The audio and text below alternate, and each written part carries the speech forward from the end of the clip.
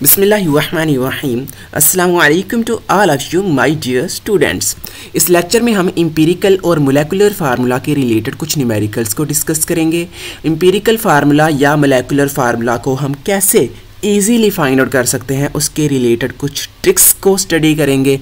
किसी एलिमेंट की percentage composition को कैसे फाइंड आउट कर सकते हैं, उसके रिलेटेड कुछ न्यूमेरिकल्स को डिस्कस करेंगे। तो बच्चे, सबसे पहले आपको पता होना चाहिए कि परसेंटेज कंपोजिशन किसी एलिमेंट की होती क्या है। बच्चे, कोई भी जो कंपाउंड है वो डिफरेंट एलिमेंट से मिलके बना है। अब वो एलिमेंट कितने परसेंट उस कंपाउंड के अंदर पाया जाता है, वो उसकी परसेंटेज कंपोजिशन है। जैसे अगर हम पानी की एग्जांपल लें, वाटर की एग्जांपल लें, तो वाटर के अंदर हाइड्रोजन भी होता है और ऑक्सीजन भी होता है। उसके अंदर वाटर के अंदर कितने परसेंट ऑक्सीजन है, कितने परसेंट हाइड्रोजन है, तो बच्चे ये उनकी परसेंटेज कंपोजिशन होगी। अब जैसे बेंजीन है, बेंजीन जो है कार्बन और हाइड्रोजन से मिलके बना है। इसके बेंजीन के अंदर कितने परसेंट कार्बन है, कितने परसेंट हाइड्रोजन है, ये इसकी परसेंटेज कंपोजिशन होगी। परसेंटेज कंपोजिशन को फाइंड आउट करने के लिए हम फार्मूला यूज़ करते हैं, mass of the element over mass of the compound multiply by 100। इसका मतलब क्या है बच्चे, जिस एलिमेंट की परसेंटेज कंपोजिशन फाइंड करनी है, उस एलिमेंट को बटे के, उस एलिमेंट का मैस बटे के ऊपर रखना है और पूरे कंपाउंड का मैस बटे के नीचे रखना है और इसको 100 से मल्टीप्लाई कर देना है। अब बच्चे, इसको अप्लाई करते हैं टेक्स्ट बुक के एक्सरसाइज के क्वेश्चन नंबर 14 पे।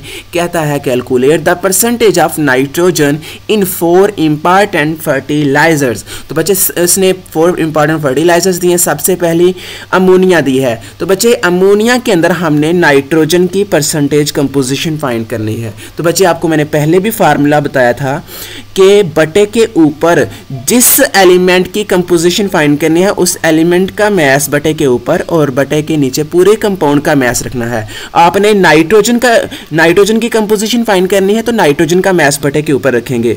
अब बच्चे, अमोनिया की तरफ देखें। नाइट्रोजन, इसके अंदर सिर्फ एक नाइट्रोजन है, तो एक नाइट्रोजन के एटम का मैस होता है 14 ग्राम। आपने बटे के ऊपर 14 ग्राम रख दिया। अब पूरे अमोनिया का मैस होता है बच्चे 17 ग्राम। बटे के नीचे आपने 17 ग्राम रख देना है, उसको मल्टीप्लाई कर देना 100 से। आपके पास ये आ जाएगी नाइट्रोजन की कंपोजिशन अमोनिया के अंदर।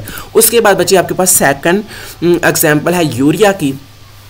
बच्चे, इसके अंदर आपने नाइट्रोजन की कंपोजिशन फाइंड करनी है। सेम वही फार्मूला, बटे के ऊपर आपने नाइट्रोजन का मैस रखना है।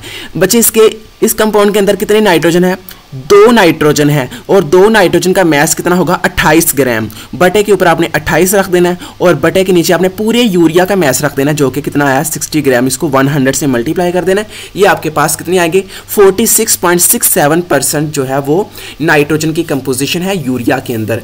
इसी तरह बच्चे, आपके पास थर्ड फर्टिलाइजर है। इसके अंदर नाइट्रोजन की कंपोजिशन फाइंड करनी है। सेम वही फार्मूला, आपने बटे के ऊपर नाइट्रोजन का मैस रखना है। पहले आपने नाइट्रोजन के देखने एटम्स कितने हैं? 2 एटम्स हैं। एक एटम का मैस कितना होता है? 14 ग्राम नाइट्रोजन का, और नाइट्रोजन के 2 एटम्स का मैस कितना होगा? 28 ग्राम। वो बटे के ऊपर रख देना है और बटे के नीचे आपने पूरी फर्टिलाइजर के जो है वो पूरे कंपाउंड का मैस रख देना है।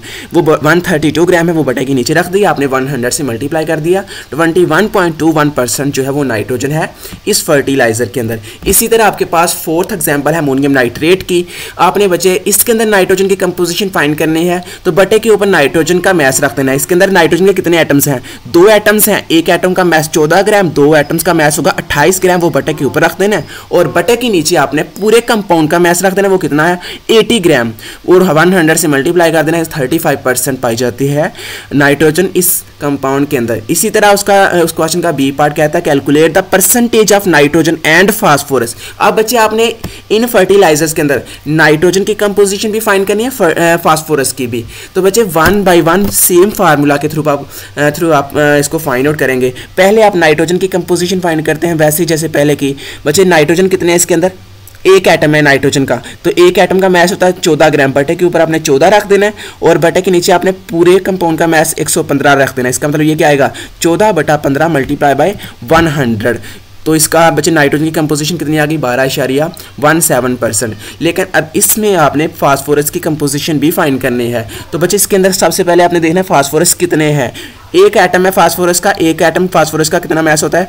31 ग्राम। तो बटे के ऊपर आपने 31 रख देना है और बटे के नीचे आपने पूरे कंपाउंड का मैस रख देना है 115 और 100 से मल्टीप्लाई कर देना है। इसी तरह बच्चे आपने सेकंड कंपाउंड के ऊपर आपने नाइट्रोजन और फास्फोरस की कंपोजिशन फाइंड करनी है। सेम वैसे जैसे पहले कह रहे हैं आपने नाइट्रोजन का मैस, यानी कि मैंने आपको पहले बताया था कि जिस एलिमेंट की कंपोजिशन फाइंड करनी है उस एलिमेंट का मैस बटे के ऊपर। नाइट्रोजन की फाइंड कर रहे हैं तो नाइट्रोजन के एटम्स कितने हैं, 2 एटम है, एक एटम का मैस 14 ग्राम, 2 एटम का मैस होगा 28 ग्राम, बटे के ऊपर आपने 28 ग्राम रख देना और बटे के नीचे आपने पूरे कंपाउंड का मैस रख देना, वो आएगा 132 ग्राम और 100 से मल्टीप्लाई कर देना, वो आपके पास कितना आएगा 21.21%। इसी तरह आपने फास्फोरस की कंपोजिशन को फाइंड करना है। फिर से अब आपने फास्फोरस की कंपोजिशन फाइंड करनी है तो अब आपने बटे के ऊपर फास्फोरस का मैस रखना है।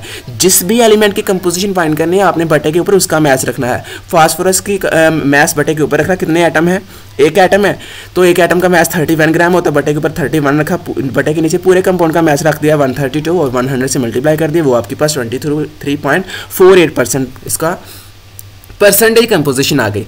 नेक्स्ट आपने थर्ड फर्टिलाइजर के अंदर भी नाइट्रोजन और फास्फोरस की कंपोजिशन वैसे ही फाइंड आउट कर लेनी है।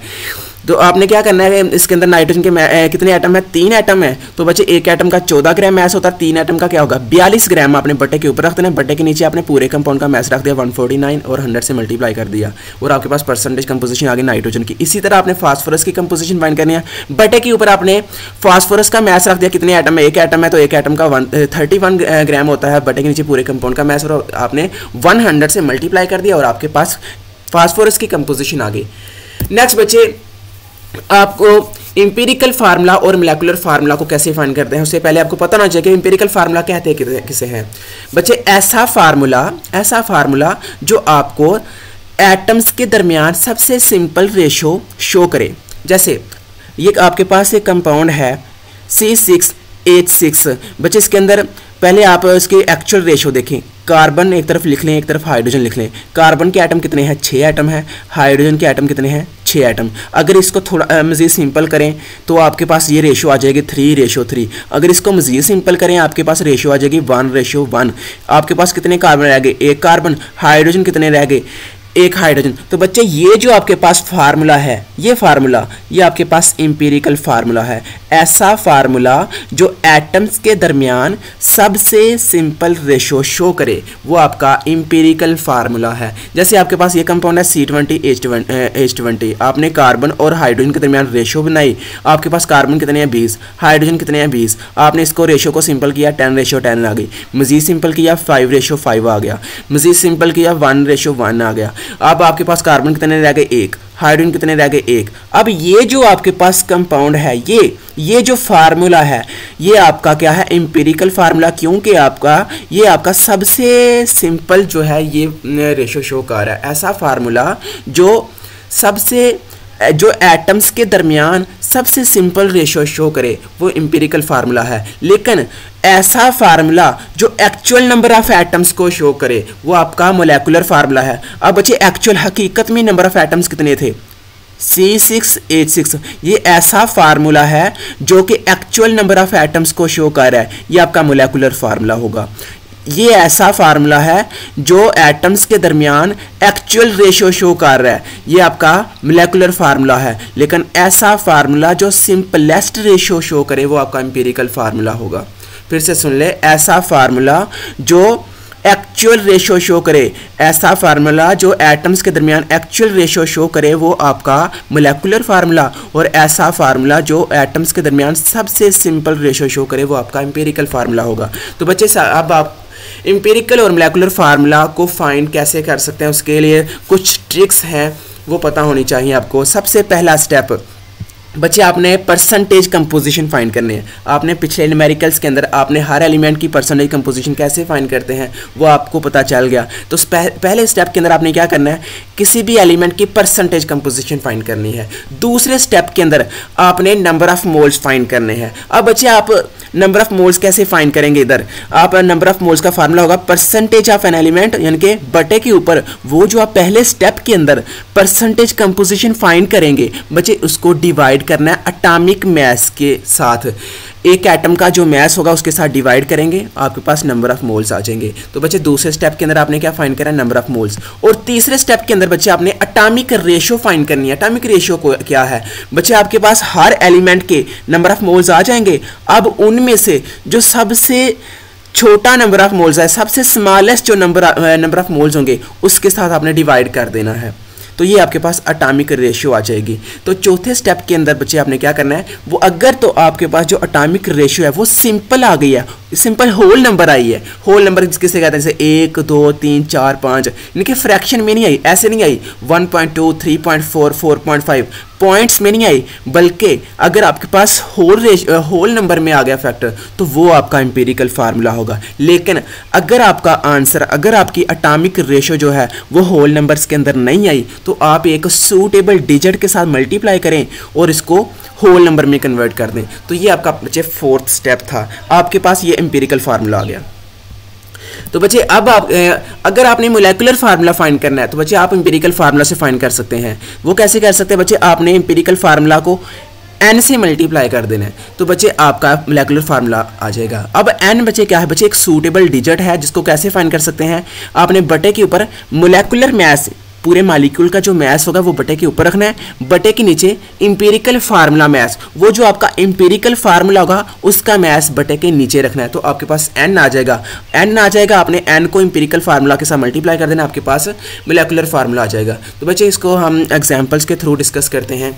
जैसे टेक्स्ट बुक की एक्सरसाइज के अंदर क्वेश्चन नंबर 16 है, कहता है ethylene glycol is used as automobile antifreeze, it has 38.7% carbon, 9.7% hydrogen and 51.6% oxygen, it's molar mass is 62.1 ग्राम पर मोल, डिटरमिन इट्स मोलेकुलर फार्मूला। तो बच्चे आपने अभी आपने जो है वो स्टेप्स पढ़े कि एम्पिरिकल फार्मूला या मोलेकुलर फार्मूला को कैसे हम फाइंड आउट कर सकते हैं। सबसे पहला स्टेप था परसेंटेज कंपोजिशन। तो बच्चे इस क्वेश्चन के अंदर तो परसेंटेज कंपोजिशन ऑलरेडी दे दी है, जैसे कि कार्बन की जो है वो 38.7% है, हाइड्रोजन की 9.7% है, ऑक्सीजन की जो है वो 51.6% है। तो पहला स्टेप आपको करने की ज़रूरत नहीं है। दूसरे स्टेप में आपने क्या करना था, नंबर ऑफ़ मोल्स। तो नंबर ऑफ़ मोल कैसे फाइंड करने थे बच्चे, आपको मैंने फार्मूला बताया number of moles find out करने का। परसेंटेज कंपोजिशन बटे के ऊपर, बटे के नीचे आपने एटॉमिक मास रखना है। जैसे अगर आपने कार्बन के परसेंटेज कंपोजिशन फाइंड करनी है, उसके लिए क्या करना है बच्चे, बटे के ऊपर आपने कार्बन की परसेंटेज कंपोजिशन आपको पहले ही दे दी हुई है। कार्बन की परसेंटेज कंपोजिशन कितनी है, 38.7%। तो बच्चे ये आपने बटे के ऊपर रखी और बटे के नीचे आपने कार्बन का एटॉमिक मास कितना होता है 12, वो बटे के नीचे रख दिया है। तो बच्चे आपके पास नंबर ऑफ मोल कितने आ गए, 3.225, ये कार्बन के नंबर ऑफ मोल आ गए। इसी तरह आपने हाइड्रोजन के नंबर ऑफ मोल फाइंड करने कैसे, हाइड्रोजन की परसेंटेज कंपोजिशन कितनी दी हुई है उसने 9.7%। तो ये बच्चे आपने बटे के ऊपर रखनी है और बटे के नीचे जो है वो आपने हाइड्रोजन का एटॉमिक मास क्या है 1.008, वो बटे के नीचे रख देना है, तो आपके पास 9.6 नंबर ऑफ मोल आ जाएंगे। इसी तरह बच्चे आपने ऑक्सीजन के number of mole find out कर लेने हैं। तो बटे के ऊपर आपने परसेंटेज कंपोजिशन रख दी ऑक्सीजन की और बटे के नीचे आपने ऑक्सीजन का एटॉमिक मास रख दिया। परसेंटेज कंपोजिशन कितनी है ऑक्सीजन की, 51.6% दी हुई है इसने क्वेश्चन के अंदर, और ये आपने बटे के ऊपर रख दी। बटे के नीचे ऑक्सीजन का एटॉमिक मास 16 होता है, उसके साथ डिवाइड कर देना, आपके पास 3.225 मोल आ गया। अब बच्चे आपका पहला स्टेप क्या था, परसेंटेज कंपोजिशन, वो क्वेश्चन के अंदर दे दिया हुआ था पहले ही। दूसरा स्टेप क्या था, नंबर ऑफ मोल फाइंड करना, आपने number of mole find out कर लिए। तीसरे स्टेप में आपने क्या किया था, एटॉमिक रेशियो फाइंड आउट करनी। एटॉमिक रेशियो कैसे आएगी बच्चे, वो जो आपके पास नंबर ऑफ मोल्स आए हैं, 3 नंबर ऑफ मोल्स आए हैं, इनमें से जो स्मॉलेस्ट होगा उसको हर एक के साथ डिवाइड कर देना है। स्मॉलेस्ट कौन सा इसके अंदर बच्चे, 3.225 स्मॉलेस्ट है। तो बच्चे आपने क्या करना है, इसको भी आपने 3.225 के साथ डिवाइड कर देना है, इसको भी आपने 3.225 के साथ डिवाइड कर देना है, इसको भी आपने 3.225 के साथ डिवाइड कर देना है। जैसे अगर आपने कार्बन के एटॉमिक रेशियो फाइंड करनी है तो आपने कार्बन के नंबर ऑफ मोल कितने आए हैं, ये इसको आपने डिवाइड कर देना है किसके साथ, स्मॉलेस्ट नंबर ऑफ मोल के साथ, वो कितना है 3.225, इसके साथ डिवाइड किया, आपके पास आंसर क्या है 1। इसी तरह आपने हाइड्रोजन की एटॉमिक रेशियो फाइंड करनी है। एटॉमिक रेशियो कैसे फाइंड करते हैं, बटे के ऊपर नंबर ऑफ मोल्स और बटे के नीचे smallest number of mole. Number of mole कितने आए हाइड्रोजन के 9.6, ये बटे के ऊपर रखा और बटे के नीचे आपने जो सबसे छोटे आए हैं वो बटे के नीचे रखे। इसी तरह आपके पास हाइड्रोजन का नंबर ऑफ मोल कितने आ गए 3। और इसी तरह आपने ऑक्सीजन की एटॉमिक रेशियो फाइंड करनी है, वो कैसे आएगी, ऑक्सीजन के नंबर ऑफ मोल बटे के ऊपर वो कितने हैं, ऑक्सीजन के 3.225 बटे के ऊपर रख दिए और बटे के नीचे जो स्मॉलेस्ट नंबर ऑफ मोल है वो बटे के नीचे रख दिए और वो आपके पास कितने आ गए 1 आ गए। तो बच्चे ये आपका क्या आ गया, इंपेरिकल फार्मूला आ गया। वो कैसे आया बच्चे, आपके पास एटॉमिक रेशियो किसकी आई, कार्बन की भी आ गई, हाइड्रोजन की भी आ गई, ऑक्सीजन की भी आई। आपने क्या किया, तीनों के दरमियान रेशियो बना दी, कार्बन, हाइड्रोजन, ऑक्सीजन। कार्बन के नंबर ऑफ मोल कितने, एटॉमिक रेशियो कितनी आई है 1, और हाइड्रोजन की कितनी आई है 3, और ऑक्सीजन की कितनी आई है 1। तो बच्चे ये जो आपके पास आंसर आया इंपेरिकल फार्मूला आ गया। लेकिन अब आपने मोलेकुलर फार्मूला जो है वो फाइंड आउट करना है बच्चे। ये सॉरी आपने इंपेरिकल फार्मूला फाइंड करना था, इसमें से आपने सिर्फ इस क्वेश्चन के अंदर आपने सिर्फ इंपेरिकल फार्मूला फाइंड आउट करना था बच्चे। ये इस क्वेश्चन के अंदर गलती से मोलेकुलर फार्मूला लिखा गया है, इधर आना था डिटरमिन इट्स इंपेरिकल फार्मूला। तो बच्चे आपने सिर्फ इसका इंपेरिकल फार्मूला फाइंड करना था एक्सरसाइज के क्वेश्चन के रिलेटेड जो है। तो ये इंपेरिकल फार्मूला होगा CH3O। तो बच्चे नेक्स्ट क्वेश्चन है आपका, कहता है कि एक कंपाउंड दिया है जिसका मोलेकुलर मास जो है 176 ग्राम है, is a compound that conducts nerve impulses in brain and muscles. It contains 68.2% carbon, 6.86% hydrogen, 15.09% nitrogen and 9.08% oxygen. What is a molecular formula. तो बच्चे मोलेकुलर फार्मूला फाइंड करना है, आपको पता है उसके भी स्टेप सेम वही हैं। पहला स्टेप क्या होता है, परसेंटेज कंपोजिशन फाइंड करना है। बच्चे परसेंटेज कंपोजिशन कैसे फाइंड करते हैं, तो बच्चे लेकिन परसेंटेज कंपोजिशन उसने पहले ही दे दी है। कार्बन की परसेंटेज कंपोजिशन कितनी है 68.2%, हाइड्रोजन की कितनी है 6.86, नाइट्रोजन की ये दी है, ऑक्सीजन की दे दी है। दूसरे स्टेप के अंदर नंबर ऑफ मोल्स फाइंड करते हैं। कैसे करते हैं, बटे के ऊपर परसेंटेज कंपोजिशन, बटे के नीचे आपने एटॉमिक मास रखना है। कार्बन के नंबर ऑफ मोल फाइंड करना है तो कार्बन की परसेंटेज कंपोजिशन कितनी है 68.2%, बटे के ऊपर रख दिया 68.2%, बटे के नीचे इसका एटॉमिक मास रख दिया। आपके पास नंबर ऑफ मोल कितने आ गए 5.68 मोल आ गए।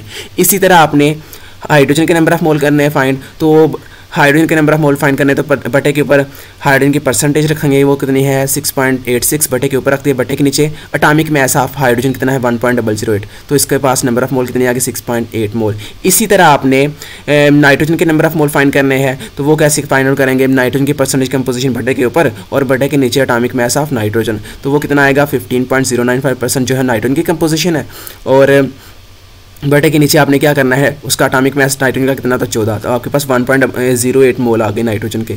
इसी तरह आपने ऑक्सीजन के number of mole find out कर लिए, बटे के ऊपर परसेंटेज कंपोजिशन, बटे के नीचे आपने एटॉमिक मास रख दिया ऑक्सीजन का, आपके पास नंबर ऑफ मोल आ गए। अब बच्चे आपके पास पहला स्टेप परसेंटेज कंपोजिशन का भी हो गया, दूसरा स्टेप नंबर ऑफ मोल्स आ गए। तीसरे स्टेप के अंदर आपने एटॉमिक रेशियो फाइंड करनी है। तो एटॉमिक रेशियो कैसे फाइंड करते हैं बच्चे, नंबर ऑफ मोल को डिवाइड करते हैं स्मॉलेस्ट नंबर ऑफ मोल से। कार्बन की एटॉमिक रेशियो फाइंड करनी है, तो कार्बन के नंबर ऑफ मोल कितने आए हैं 5.68, इसको डिवाइड करना है स्मॉलेस्ट, तो इन तीनों में से चार में से स्मॉलेस्ट कौन सा है 0.5675, इसके साथ डिवाइड कर दिया, आपके पास एटॉमिक रेशियो कार्बन की कितनी आई 10। इसी तरह आपने हाइड्रोजन की एटॉमिक रेशियो फाइंड करनी है, वो कितनी आएगी 12। कैसे, number of mole of hydrogen बटे के ऊपर कितने आए थे 6.8, बटे के ऊपर और स्मॉलेस्ट नंबर ऑफ मोल बटे के नीचे रख दिए, तो ये आपके पास हाइड्रोजन की एटॉमिक रेशियो आ गई। इसी तरह आपने नाइट्रोजन की एटॉमिक रेशियो फाइंड आउट कर ली है, वो आपके पास 2 आ जाएगी। इसी तरह आपने ऑक्सीजन की एटॉमिक रेशियो फाइंड करनी है, वो आपके पास 1 आएगी। अब बच्चे जब एटॉमिक रेशियोज आपके पास आ जाएंगे, आपने उनको आपस में कंपेयर करना है। कौन कौन सी एटॉमिक रेशियो थी, carbon, hydrogen, nitrogen, oxygen, carbon ratio, hydrogen ratio, nitrogen ratio, oxygen. अब बच्चे कार्बन की एटॉमिक रेशियो कितनी आई थी 10, और हाइड्रोजन की 12। आपने कार्बन की रेशियो कितनी है 10, हाइड्रोजन की 12, नाइट्रोजन की कितनी है 2, ऑक्सीजन की कितनी है ये 1।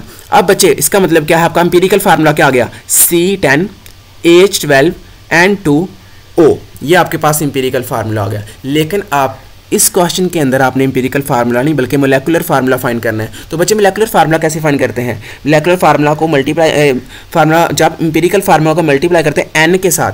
अब बच्चे आपने एन कैसे फाइंड करते हैं, आपको मैं पहले भी बताया था कि बटे के ऊपर आपने मोलेकुलर मास रखना है और बटे के नीचे आपने एम्पिरिकल फार्मूला मास रखना है। तो बच्चे मोलेकुलर मास आपको क्वेश्चन के अंदर पहले दिया हुआ है, देखें ये कंपाउंड का मोलेकुलर मास दिया 176 ग्राम, क्वेश्चन के अंदर दिया हुआ पहले, तो बच्चे ये आपको क्वेश्चन के अंदर दे दिया 176। अब आपने एम्पिरिकल फार्मूला मास, बच्चे एम्पिरिकल फार्मूला कौन सा है C10H12N2O, ये आपके पास एम्पिरिकल फार्मूला आया। इसका मास निकाल लेंगे बच्चे, एक कार्बन का मास कितना है 12, इसको 10 से मल्टीप्लाई करेंगे, प्लस हाइड्रोजन का एक मैस होता है 1, इसको 12 से मल्टीप्लाई करेंगे। नाइट्रोजन का एक मैस होता है 14, 14 को 2 से मल्टीप्लाई करेंगे। ऑक्सीजन को 16 से 16 जमा करेंगे, तो आपके पास 176 इसका भी आंसर आ गया।